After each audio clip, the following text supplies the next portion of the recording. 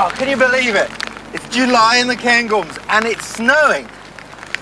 But it's perfect weather to show you what might happen if one of your bits of equipment failed you. Take, for example, a rucksack. Well, you might say it's easy. You take your kit, throw it in your tent, put it over your shoulder. But I've been doing that for the last hour or so, and I can tell you it's no joke. One slip and you could fall and kill yourself. The smart thing to do is to stop, find somewhere where there's some materials to make yourself a decent one. And that's what we're going to do. This is what we need though, willow. To make a rucksack frame, we need some wood and we need something to tie it together with. And the willow is going to provide both of those things. Bend the wood so that the fibres are stretched. And then cut in like this. You cut them off real cleanly, they'll grow back. You're going to need 3 pieces for the rucksack, make an A-frame shape. Don't want to damage the bark though, because the bark we can turn into string. First thing though is we have to take off the outer bark, the green part. To do that we'll just scrape it off. What we do now, we'll run the knife down the bark. Now we can just pull that straight off like that. And this is very strong. We can use this to make string to tie the rucksack together. I'll clean the other bits, it'll take a few minutes.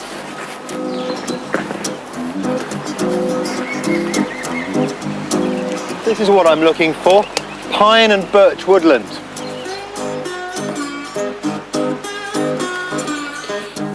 You can see I've got a root here, it's about maybe just over 2 meters long. You have to be careful not to tug on the roots as you're pulling them up, because they're a bit brittle when they're fresh. So you just follow them along and dig them up carefully. If they were all as good as this one, you could make a good pair of rucksack straps with about 12. Right, well we're going to make an A-frame rucksack. I've done a little bit of work already.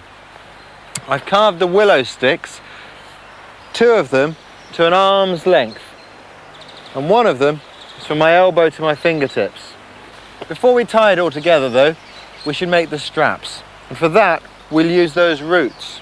What we're going to do is plait them together with a 3-strand plait, just like girls do to their hair. We're going to use willow bark to tie the rucksack together. Take the 2 long ones and near the top lash them together. The straps must be attached really strongly, so I'm going to use a root and bark for that job. At the ends of the rucksack straps I've formed the roots into an eye, and all I have to do now is to slot that onto the bottom of the sack. And it's finished, ready for the load. Okay, so we've made our frame, and we need something though to tie things onto the frame with, and the old stinging nettle is going to be the answer. If you handle a stinging nettle right, it won't sting you. You've got to be bold. If you're too timid with a nettle, it'll sting you badly. Now, we've got to strip this of all the stings and all the leaves, and if we do it quickly and in this direction, they won't hurt. I'm not stung, believe it or not. Now, flatten the nettle between your hands. Now, take the nettle in the middle, bend it in half, and push so that the pith separates from the fibres. Put your thumbnail on top and pull, and away comes the pith. These fibres are really strong, and we can use those to make good string. Take one of them, put it on your thigh, and round it off by rolling it away from you. Bend it in half, grasp the bit that's bent, grasp it here with your left hand, and with the palm of your right hand roll both of these pieces away from you, and we start to get string. Do you remember this? Well, now's the acid test. We've got our stinging nettle cord and we'll tie it on. There we go. All I have to do is attach the strap and we're ready. And I'll see you soon.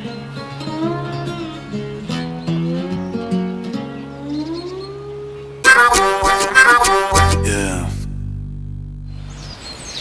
Have you ever been lost in a forest? I bet you have. Well, today I'm going to show you how to get out of the woods if you haven't got a compass. And these guys are the guinea pigs. I've brought the film crew deep into the forest and got them lost. Okay guys, stop there. Well, we've got a map, we haven't got a compass. Here, in this green area, is where we are, somewhere in there. And down here is a car park where the crew left their car. And we've got to get there. So how do we do it? How do we find south? Well, nature herself's going to show us. Come with me, I'll show you.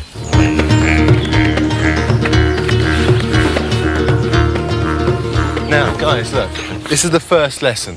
The irony is, it's the trees themselves that are going to help us get out of here. Look, on this side of the tree, the branches are thick, strong, and reaching horizontally out for the warmth. That is the south side of the tree.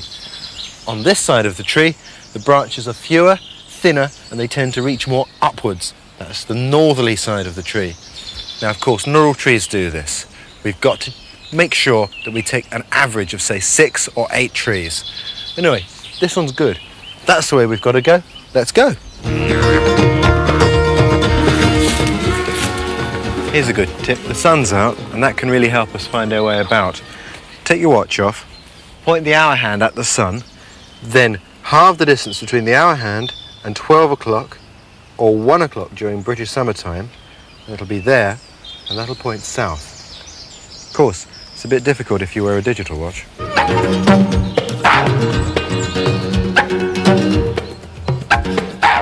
Here's a tip for remote places. Put a stick in the ground straight up and mark the end of the shadow. Now, the sun moves constantly from east to west, so in a few hours' time, that shadow will have moved.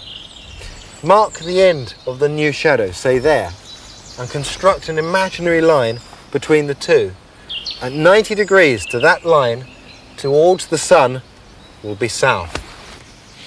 To stay on course, any course, you need to be able to fix your gaze on a point and walk to it. But what happens when you come to thick bushes like this? Inevitably, in avoiding places like this, you start to wander off and can end up walking around in circles. Now, there's a little technique from Scandinavia that'll help us, the pole. You take a long pole, as long as possible. You can use it like a giant needle and thread it through the bushes where only the needle can go. Now we can walk around and pick that stick up. Because it's long and straight, it'll keep us on course.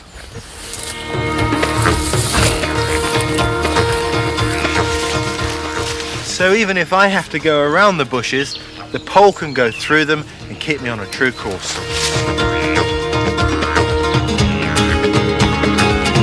I can hit cars. Could be we're close to the car park, eh? And there's a good indicator. Stumps like this can be excellent for pointing us in the right direction. There's the centre, and the centre will be nearest the edge on the southerly side, and that would be about right. Okay, let's go. There are, guys. One crew van. How about that? Right, I'll be seeing you. Take care. Okay, see you around. See you in.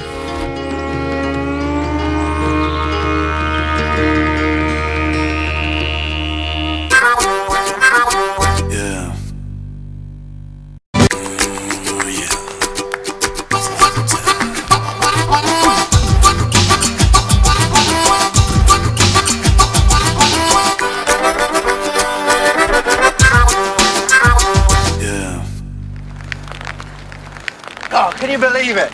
It's July in the Cairngorms and it's snowing. But it's perfect weather to show you what might happen if one of your bits of equipment failed you. Take, for example, a rucksack. Well, you might say it's easy. You take your kit, throw it in your tent, put it over your shoulder. But I've been doing that for the last hour or so, and I can tell you it's no joke. One slip and you could fall and kill yourself. The smart thing to do is to stop, find somewhere where there's some materials to make yourself a decent one, and that's what we're going to do. This is